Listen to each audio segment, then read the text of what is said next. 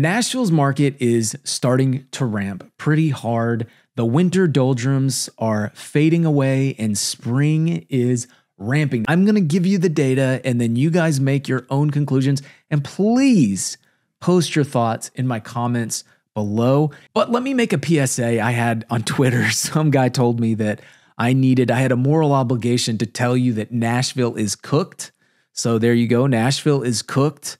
Part of me thinks I was debating a 16-year-old. So let's get into the data because you need to know some things about Nashville market if you're a buyer or a seller. And the first thing I want to show you is last year, single family residents. This is mostly site-built houses with lots. Single family was 26,969,000 houses sold in the greater Nashville area. When I tell you that 27,000 transactions happened, what I'm talking about is Cheatham, Robertson, Sumner, Wilson, Rutherford, Williamson, Murray, and Davidson County. So it's this chunk right here. That's what I'm talking about. 27,000. Now to put that in perspective, let's go back to 2019. Let's just see what the 2019 levels were. 35,000. That's a much more normal number. It got to 37, almost 40,000 during the pandemic panic buying. The other thing I want to say about this, and I honestly forgot, but as I've been reflecting, I think it's important to mention this. 2018 and 2019, it's always been a seller's market. You have to go back to 2012, 2013 to feel like you really had a buyer's market in Nashville.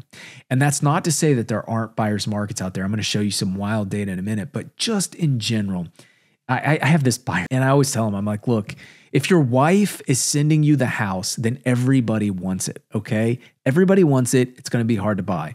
And of course, every time he sends me a house, by the time I look at it, it's under contract. And it's not because I'm like late at looking at it. It's because his wife is sending it and she has good taste. The point of that is that it is a seller's market in a lot of ways in Nashville right now. Now, we can see that inventory is massively grown in greater Nashville.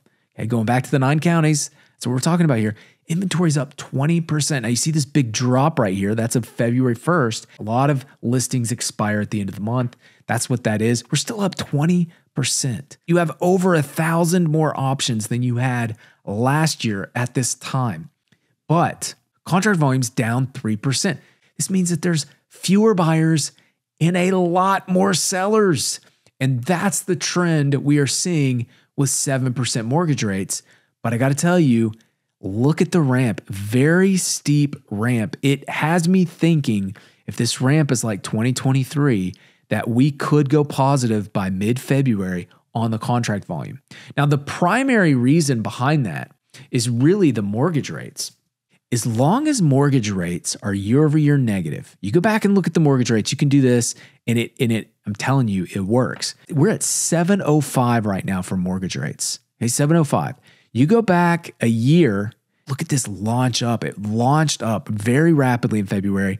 And by mid-February of last year, it was about 7.15, which is above where we are now. We'll probably see demand exceed. It's very sensitive to mortgage rates. That being said, the old Trumpster, he just dumped a big bond grenade in the middle of the Friday non-news cycle. You can see that bond yields, they were negative or flat all day long until he announced these trades. And then look, boom, up 3. That being said, so looks like mortgage rates could be going up. Monday, I'm not even going to eat breakfast. I'm going to have my popcorn and I'm just going to watch the 10-year yield all day long because that's going to tell me where mortgage rates go. And I'm telling you, it's going to be wild. Monday's going to be wild. So if we get an 8% mortgage rate, this thing will just taper off and will peak well below that number. Maybe we go to 25,000. Maybe it drops another 10%, 25,000 closings for the year. Nonetheless, there's still 25,000 of you that are going to buy a single family home in the greater Nashville area. You're going to want data to do that. I want to help people that are planning on buying. They say, look, my wife is making me buy a house. I have to buy one. At least let me pick my representation. Reach out to me. We're data driven. We're cynical. We think this market is ridiculous, but we're not magicians. Okay. You're still going to overpay for the house you buy. It's just going to be less severe like this guy. Let me show you this guy. This is my neighborhood tracker. Okay, so here's one that sold on Hillwood Boulevard. You can see all the transaction going back, but look at that supply and demand. Look at that. Supply's growing every year. This market's getting squishy. This is a neighborhood that's getting squishy, but that's not what I'm trying to show you. Okay, look right here. This guy, 714 Hillwood, do you see what happened there? Look, outlier. Okay, paid 2.3 in July of 2023. Guess what? Boom, 1.8. 1.8 in July of 24. 1 year later, $500,000 loss on this house. If you have data, you could see, hey, look, this is an outlier for the area we're in. Got to be careful. And that will clearly help you when making decisions. In fact, we were helping someone in the Nations just recently, and he's going to end up getting a 2.5%, 2.75, 2.5, something crazy mortgage, crazy low mortgage. And he's paying a fair price for the house because we just said, look, we're not going to overpay for the house, but we'll pay a fair price. We negotiated the price. We negotiated, we got the assumable mortgage. That guy's, it's my favorite transaction I've ever done. This is my neighborhood tracker, which by the way, my buyers get for free. Not that you want to look at charts, but if you do, plug. Nonetheless, look right here. Look right here. All the red is your seller's markets. All the green is your buyer's markets. This is based on the ratio of active listings to contract volume. Okay, so you look in Belmead, you've got 58 that closed last year. You've got 23 active listings. It's really only about a 4.8 month supply of inventory. But if you take the ratio of active listings to only the 3 that have gone under contract, it feels like an almost 8-month supply of inventory. It's kind of like the Weather Channel where they say it feels like the temperature versus what the temperature actually is. That's a situation here.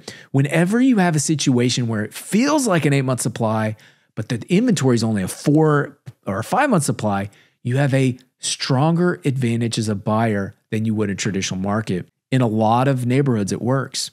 A lot of neighborhoods, it works. In fact, what I wanted to show you this in Sylvan Park because I thought it was wild. Sylvan Park has went from being a very good buyer's market to tight in an instant. Look at this.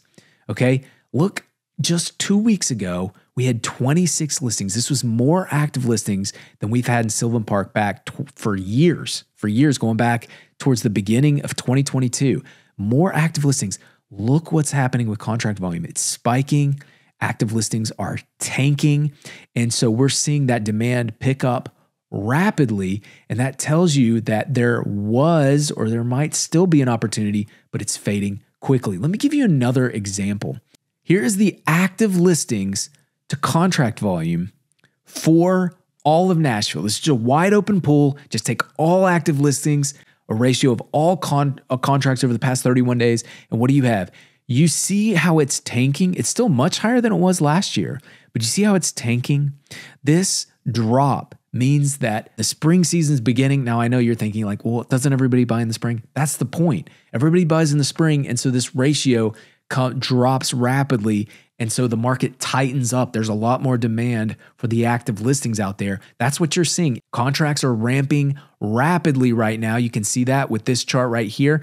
Down only 2.6%, which by the way, I mean, we started out abysmally low. Being down only 2.6% from last year is a wild change and could end up going positive next week. We'll see if it does. I don't know if it will or not. I don't know if it will. Who knows what's going to happen with the whole tariffs and the bonds, the mortgage rates. You got to pay attention to that. But the truth is like nobody knows what's going to happen, which by the way, brings me to this tweet right here. We don't know what will happen with tariffs, with immigration, with fiscal policy, with regulatory policy. It's like nobody knows what's going to happen with these things, and they all directly impact the housing market. So I'm not going to pretend to tell you I know where prices are going to go, even though I can tell you where prices are going to go in the next 30 days, which is this right here. Okay. But outside of that, I can't tell you where prices are going to go. Let's look at this price chart. Okay. We can see we started out, and this is started from January of 23, 470, and we dropped down to 450. By the way, that was the low in the market after the 2022 bust. Just dropped to 450. And then it bumped back up, and then it dropped back the next February to 460. Notice that the lows are getting higher. Notice that the highs are getting higher over the last 2 years. And here we are now into February, and we're seeing $500,000 as the median price. That is astronomically higher. Now, there are two forecasting metrics that I use to figure out where prices are going to be next. Here we can see that contract directly impacts price. You can see that. What's under contract, and you can see how it tracks with price. Typically, price is going to be lower than contract. This is pushed out 30 days. So what we can see is that price is probably going to end somewhere between 490 and 500 for January. And then in February, it's probably going to be about the same place. Now, price cuts, I can push those out over 60 days. We can see a little bit further into the future. And here we can see that price cuts have been ramping. This suggests that we'll probably get a boost in price, but it's probably going to be short-lived because, as you can see, the price cuts as a percentage of active listings have started increasing. And this suggests that whatever price boost we get this spring is going to be much, much softer than previous springs. Now, we can say this because, look, active listings up 20%. Okay, contract volume down. Okay, it's not up, it's down, but it's basically flat. And we can see that all these price trends suggest that there's not going to be a massive bump in price, although nothing would surprise me in this market. Don't pretend like nobody knows. Jay Powell, even though he couldn't see inflation if it smacked him in the face, he doesn't know, and he stares at numbers all day. So let's just be careful about this. If you are trying to buy, even though I have contract volume, look at Rutherford County. Rutherford County is really bad right now, minus 16%. Williamson County's flat to last year. Davidson down 3%. Dixon 33% up, but I mean, Dixon's tiny. Murray's kind of a risky one. Rutherford's kind of risky. I kind of wonder if they're being impacted by the layoffs. I kind of wonder if that's why the contract volume is dropping there. Murray has a lot of exposure to automotive. And let's be honest, for every layoff announcement, there's all kinds of layoffs that you don't hear about. And hiring too, by the way. Every time a business moves here, you could probably multiply it by five. 5 businesses that didn't decide they wanted to make a big hoopla about it. They just quietly moved their business. They're quietly trying to find a warehouse. So I do wonder if that is playing a role. We can see active listings in Murray County or Rutherford up 30%. This is really bad. Rutherford, that's Murfreesboro area, looks really bad. We go back to that layoff, and that's hovering on the southeast side of Davidson County and into Rutherford. You kind of wonder, is it happening there? And that's, by the way, that's why we use this neighborhood tracker. Every red is a seller's market, and every green is a buyer's market. Okay, if you are looking to buy and you buy in a red area, I mean, here you can see 19 active listings, 9 under contract, a complete change from where it was just a week ago. It's absolutely wild. That rapid of a change. This would have been a great time to buy just a week ago, and now it's tightened up so much. Sylvan Park, one of my favorite neighborhoods. We bought in this neighborhood. I love it. Right there, we house hacked, scraped every penny we had to get that. It's a cool story. I love it. You see East Nashville, it's a mix. It's a mix. Depending on where you are, it's a buyer's market or a seller's market. With that, I hope you guys have a great weekend. Have a great rest of the day. I look forward to seeing you next Saturday. I'll see you then. Thanks a lot.